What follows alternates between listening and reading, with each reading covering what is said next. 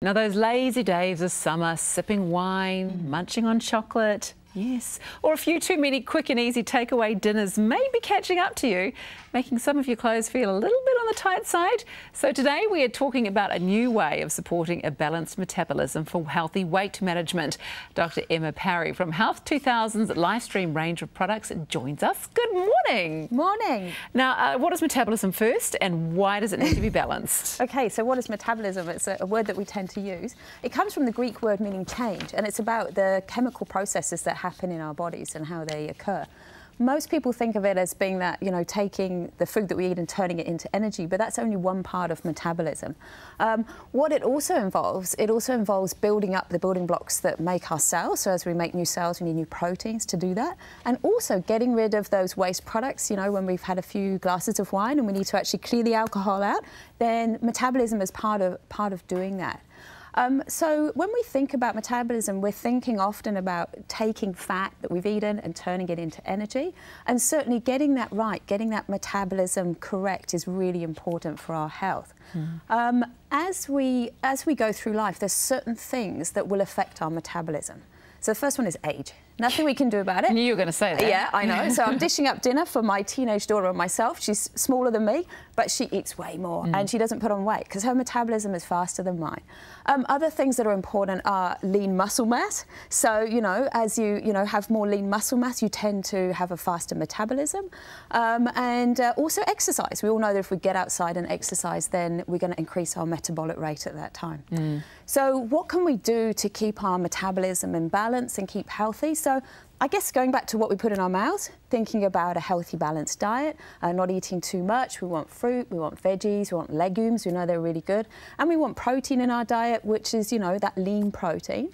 And also thinking about exercise. So as I said, exercise will increase your metabolic rate and particularly building up lean muscle. And for ladies who are getting a bit older, lean muscle is really important. So, you know, I've just gone to the gym, put in a whole bunch of weight-bearing exercises as well as my Zumba. Really important thing to do. So I. Yeah, great. And the other thing is new fantastic research coming out, which is showing that actually metabolism can be supported by using probiotics, which contain certain strains that actually balance and support the metabolism in our bodies. So I'm guessing that that research is behind the product that you brought in from Health 2000? Yes, absolutely. So we've got a new product, so part of the Livestream Advanced Probiotic range, and this is the Advanced Probiotic Metabolize. It's a powerful blend of 7 strains of beneficial bacteria, but it also has what's called a prebiotic, which is called FOS, which is fructooligosaccharides, and that works together to help balance the metabolism. And what it does is it actually supports your body to be able to balance the way that it's processing our energy. Okay, so how does it actually support weight management? Yes, okay, so it's kind of complicated.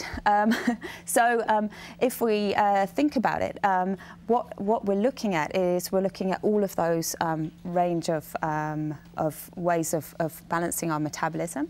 And the first thing it does is it helps with our blood glucose levels, and it also helps with cholesterol levels, both really important.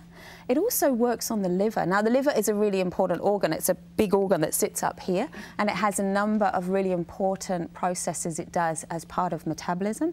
So it converts fat to energy, and it also is making those building blocks, but it's also eliminating. So it has enzymes in it, and what the enzymes do is they break down and eliminate those products. Oh, the body, it's such a complex and amazing thing, isn't it? Yeah, totally. And what the strains in the metabolize do, so these probiotics have been shown to actually help with the way that the liver works. So people with an unhealthy liver often have fat deposited through their liver. And this is a really interesting area of medicine for me. And what these strains have shown to do is actually help manage how that fat is deposited.